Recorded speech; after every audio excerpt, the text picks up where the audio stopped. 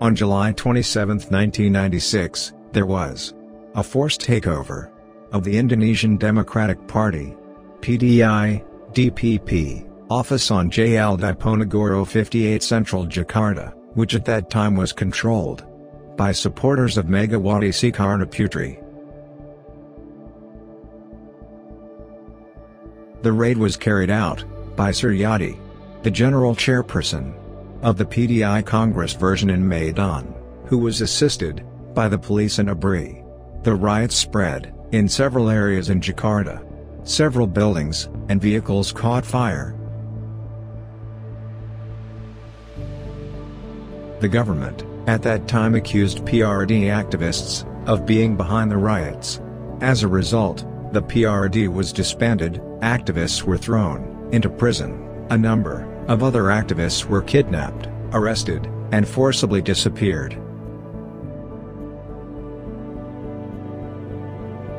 As a PRD activist, who is considered subversive to the state, Thukul was picked up by the authorities at his residence in Solo in August 1996.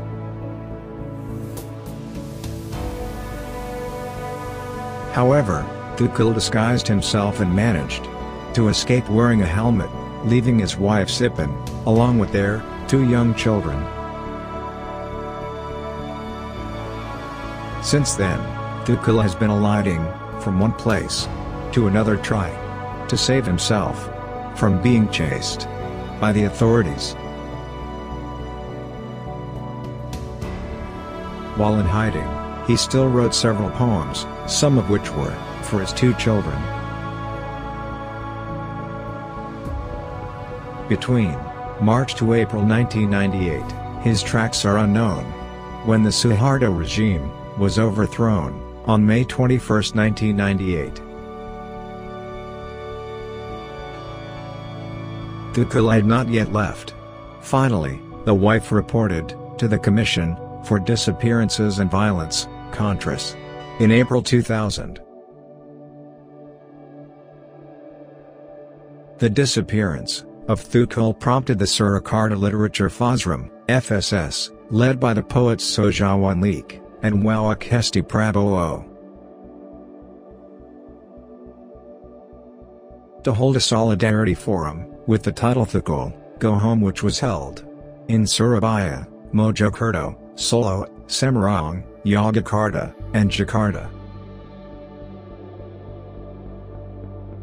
Until now, Thukul has not been found. I don't know what really happened, no one understands. The case seems to be covered up, and there is no news from the government to reveal the Thukul case. Thukul has never been involved in criminal acts, corruption, or repression that harms the state, but instead fights for justice and advocates through poetry. However, his right to life was taken away without a clear legal procedure.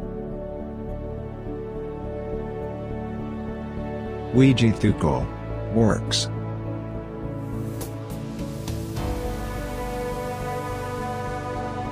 The words in Thukul's poetry give different interpretations of poetry.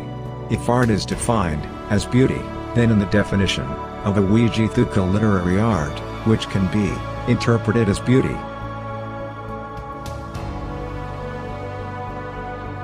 his life was filled with bitterness, starting from his background, which is only part of the marginalized, to his activities which are filled with bitterness and fighting for justice and fighting the dirty injustice of the rulers. The style of language in Thukul's poetry does not contain the beauty of figurative words and similes.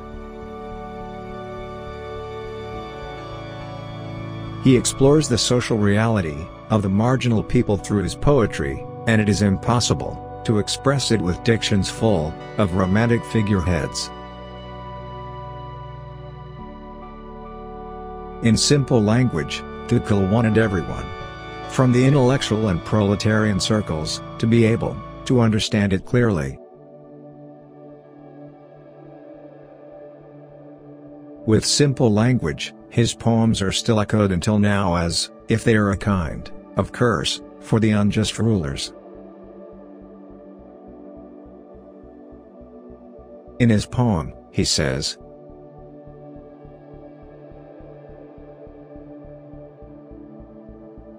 "There are 3 Thukul poems that are popular and become mandatory poems in mass actions.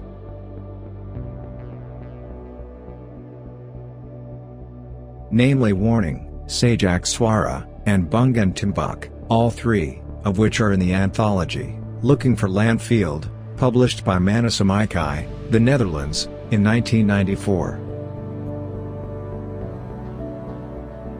However, in fact the anthology was published by a collaboration between Kitlov and publisher Astamitra, Jakarta.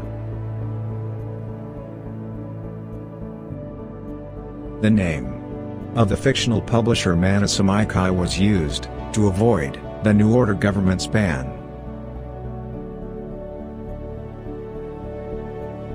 In addition, other poetry collections such as poems of Pello and Darman were published by Taman Budaya Surakarta. Wiji Thukul Award. Of course, with the various twists and turns of his struggle, his works, and his life stories, Thukul has received several awards from various institutions.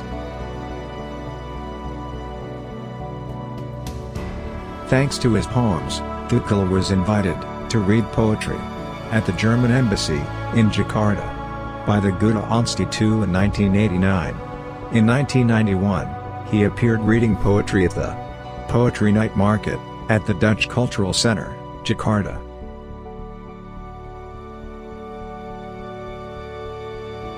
In the same year, Thukul along with W.S. Randra was awarded the Wertheim and Courage Award given by Wertheim Stichting from the Netherlands. In 2002, Thukul was again awarded the Yaptiam Hien Award 2002, an award from the Foundation for the Study of Human Rights for people who have contributed greatly to the efforts to uphold human rights in Indonesia. In the same year, a documentary was made about Wiji Thukul by Tinakim Polski, a tribute to his incredible stories. Once again, the body of Wiji Thukul is missing, but his poetry of resistance has not been lost. He once said, "If we indulge in fear, we will prolong the ranks of slavery." Thukul's poetry is harsh, but not savage. Thukul's poetry is full of accusations, but not blasphemy. This will be seen in his poem entitled, "I Demand Change," ahead of the June 1992 elections. That's the complete biography of Wiji Thukul that we present from reliable reference sources.